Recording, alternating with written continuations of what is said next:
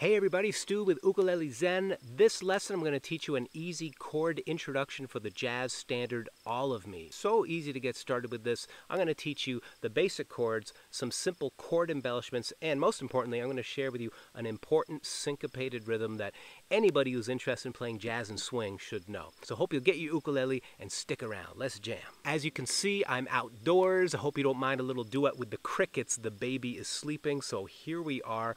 Let me know what the weather is like in your part of the world in the comment section below. The introduction for this song is really the same as the last 8 bars of the song. It's the part that goes like this. Why not take all of me? Very common thing that jazz cats do on a gig is just to look at a song and instead of starting from the beginning, you start from the last 4 or in this case 8 bars of music. I'm going to take you through the chords in a beginner-friendly way. Keep in mind, if you'd like to learn the full version that I played in last week's video, check the links below to my Patreon page because I'm going to be teaching some more advanced ideas for the chord intro, and also I'm going to teach you the full solo that I improvised using plenty of licks from Mr. Django Reinhardt and other jazz concepts. If you haven't seen that video, click right here. Last week's video, we played All of Me. There's a link in the description below.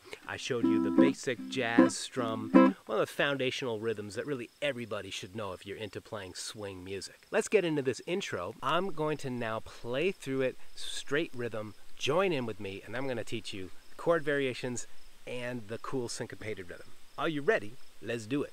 A 1, 2, 3, 4. A 1, 2. Here we go. 1, 2, 3, 4. 1, 2, 3, 4. 1, 2, 3, 4. 1, 2, 3, 4. 1, 2, 2 beats each.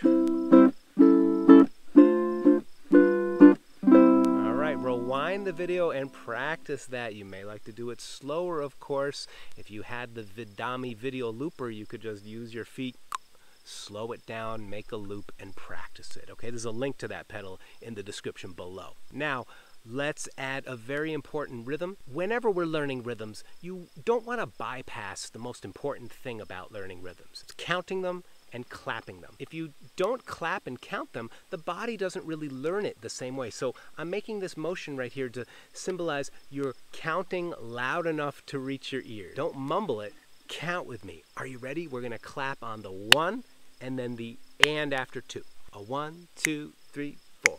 1, 2, and 3, and 4. A 1, 2, and 3, and 4. A 1, 2. This is often called Charleston. Charleston. Charleston, yeah. 1, 2, and 3, and 4. 1, 2, and 3, and 4.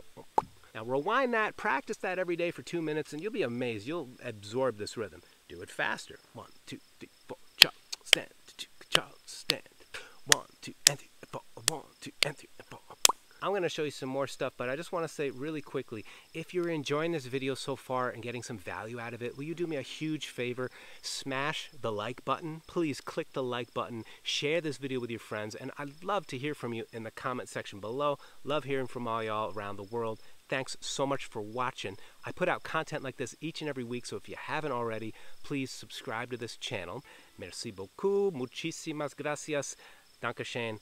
Let's keep on jamming. Let's apply that to the chords, and then I'm going to teach you some easy embellishments that everybody can learn today. A 1, 2, and 3, and 4. A 1, 2, and 3, and 4. 1, 2, 2, 2, and 4. A Charleston, Charleston.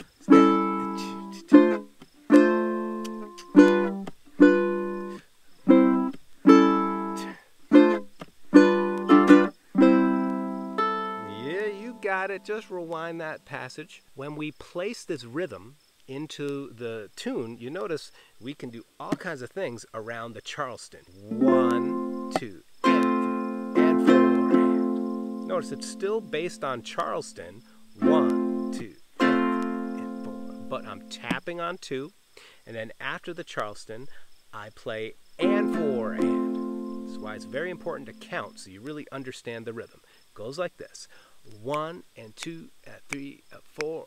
1, 2 and 3 and 4. 1, 2 and 3 and 4. Strum.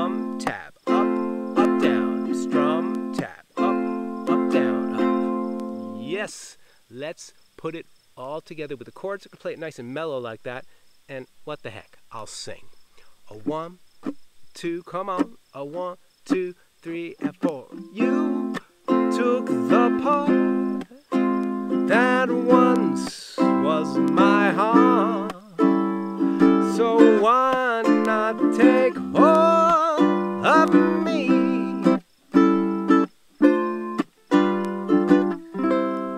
Yep, I changed the rhythm over those last 4 chords because there's only 2 beats. It's nice to punctuate them with a slightly different rhythm.